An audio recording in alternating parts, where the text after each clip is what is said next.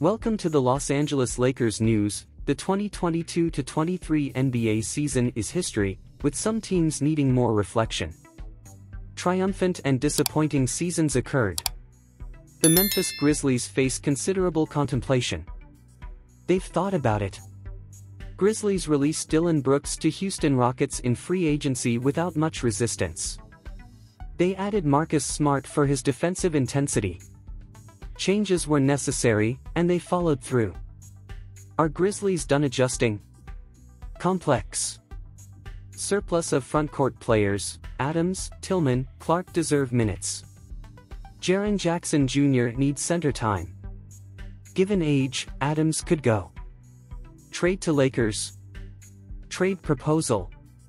Grizzlies get F/C Jared Vanderbilt, F Taurean Prince, G/F Cam Reddish. Lakers get C Steven Adams. Lakers no change. 2022-23 began differently. Left Westbrook, mismatch with LeBron. Credit for adaptation. Lakers saw need for floor spacing guard, got Russell. Not elite shooter, complements James.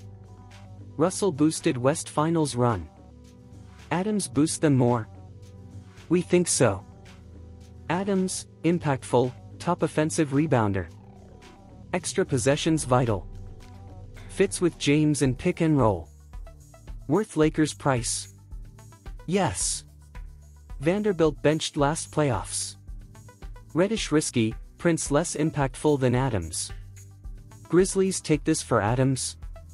Why Grizzlies trade? Yes. Adding Prince for Brooks, not as good but reliable spacer. Vanderbilt's intriguing despite shooting. Tillman, Clark add spacing.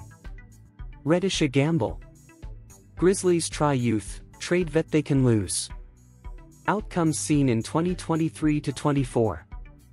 And here's the channel's tip: study financial education and have a better quality of life. In the financial market, studying bonds and shares, real estate investment trust, with responsibility for passive income, operating in the best investment brokerages in the world.